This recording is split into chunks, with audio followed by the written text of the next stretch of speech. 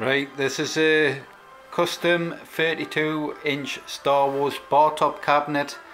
The customer's requested is just to go quickly through the menus and systems and stuff and the controls. So I have done a couple of videos. The batteries keep going exhausted, so I've got to properly charge them. So I'm going to try and make this very quick. Right, so when you load up the system, when you load up the unit, let's zoom out a little. You want to use select to select the system, and then that's to go back, the B button I call it. So the second button's your back, your first button select. You can hold left or right on the arcade sticks and then go left or right through the letters of the name of the game you wish to search for. So let's just go to B. Go up and down the menus and then select the system, the game you wish. When the game loads up, if it's a MAME game, you can press these two buttons here. If you want to wish to configure the buttons how you wish, you can go to input this machine and go through the settings in corresponding to each system. Each controller you can set to whatever button mapping you wish. They're already set up, so you shouldn't need to remap any buttons unless you want a certain configuration, just for the MAME games. So escape out is the left pinball button, and then let's go back.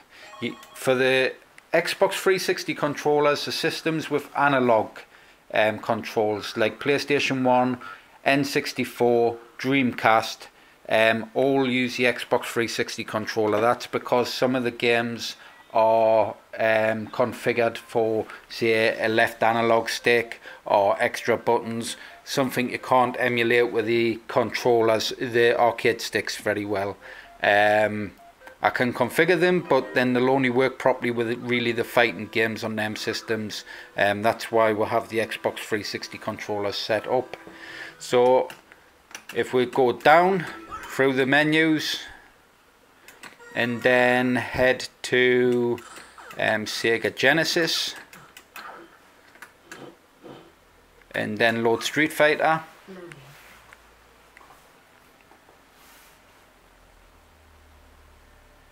For Pinball FX as well, 2 and 3, that pinball button there is your exit, because we need the left pinball flipper for the pinball game, so that button there is to exit. For the future pinball games, the second button is exit, as we use that button to add a coin. So let's start again quickly. Go into versus, select the character,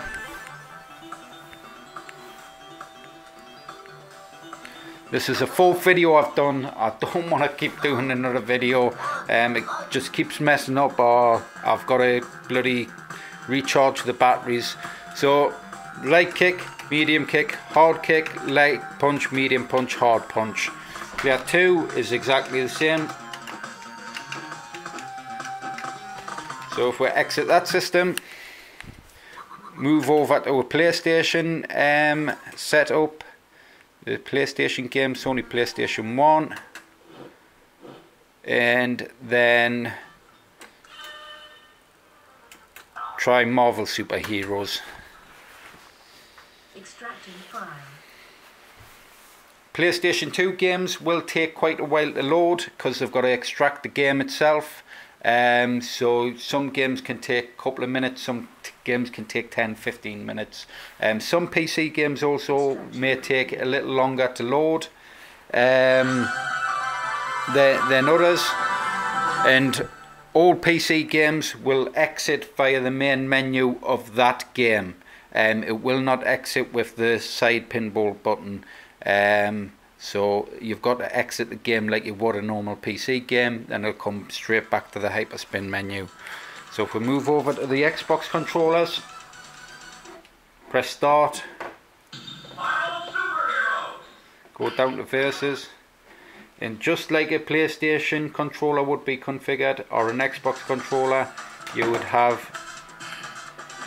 for PlayStation, that would be X, square, triangle, circle. Then you'd have your left L1, L2, L1, L2, R1, R2, sorry, on the controller. So as you can see, both controllers are configured.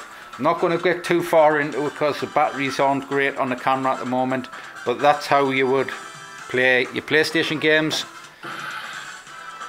Escape out the system, come out, and then let's quickly look into TechnoParrot. Now, as long as you plug controller 1 into the first USB port, it is numbered on the controller, plugged into the first USB port on the top, on the back, and then the second controller in the bottom port on the back, and then make sure controller 1 syncs first, then controller 2. Don't just go plugging them in randomly. It's best just to let one sync, then the other sync before you load any systems or anything like that. Just make sure them controllers are synced properly, and both lights on the controllers are on. So TechnoParrot games, you have stuff like Pokken Tournament, which will only work with the 360 controllers. You have riding and games like that, I believe, work with the arcade sticks. I think one of them works with the controllers and one of them works with the arcade sticks, because there was a problem with the mapping on that game. And the gun games like Sega Golden Gun, that will be mouse. So get yourself a USB keyboard and mouse. You can get wireless ones, and I've known of some USB keyboard and mouse actually messing up the configuration. I don't know why that is, but I've had one or two customers use a specific brand of keyboard and mouse. I'll put a link below to a USB wireless keyboard and mouse that I use on one of my other machines that works perfectly fine. So just be careful of different brands of keyboards, and that can, for some reason, I don't understand it, that doesn't really make sense, but it sometimes resets your hyperspin settings. There is a backup on the drive of the hyperspin settings and everything, the rocket launcher settings, so can be restored quite easily. But like I said, just be cautious of what keyboard and mouse you're plugging in. I'll send a link to ones I use. So then, go back. Let's quickly load, because I can't spend too long on this. Quickly load a PC fighting game. So let's go down the menus to PC games. On the Wii as well, on the Wii games and Wii U games mainly, the Xbox controllers, player 1 and player 2 will be player 1, player 2, and then the arcade sticks will be player 3, player 4. That's obviously yet again another analog system, but you can play 4 players, likes of Mario Kart, with all the 2 controllers and the 2 arcade sticks. So go back, oh, we're already back, go down to PC games, PC fighting games. There is PC games there, there's Cuphead and other games like that. Let's load Street Fighter 5 up. Some systems may be louder than others, some may be quieter. You have the volume control straight on the front. Also comes with a volume control for the amp. It has the MP3 plugins and everything. If the video does cut off, I'll just upload it as it is, so I might be in the middle of a video, this video, but that's the basic controls. You don't really need to know anything else, as long as the controllers are always plugged in and synced, and then you've got the systems like the PC games and stuff as well. You can unplug the controllers for the PC systems. If you do experience any cross-platform issues, just unplug the controllers and load that game up again, and then let's start this. Load that game up again, and then the arcade sticks should be working perfectly as 360 controllers. That's in case it's recognising too many Xbox 360 controllers on there. But any other systems, just keep the controls plugged in at all times unless you're using a mouse or keyboard. So then, like an Xbox 360 controller, for PC games you'll have like A, B, X, Y, L, R, left trigger, right trigger. So on the likes of Street Fighter 5 it's configured light punch, medium punch, hard punch, then free punch, light kick, medium kick, hard kick, then free kick. And same goes for player 2.